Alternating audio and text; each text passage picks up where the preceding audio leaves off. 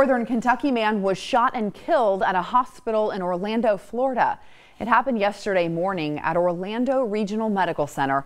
Investigators say 33-year-old Brian Baker was taken to the hospital for a medical condition and at some point started making threats to himself and others. Negotiators began working with Baker, but police say they could no longer negotiate when other patients needed immediate treatment. He was ultimately shot and killed by 3 officers.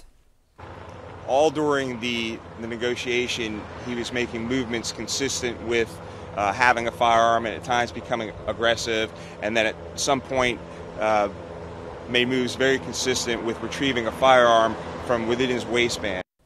Police say it turned out, though, Baker did not have a gun. Family members say they were on a layover during a bus trip from West Palm Beach when Baker was taken to the hospital.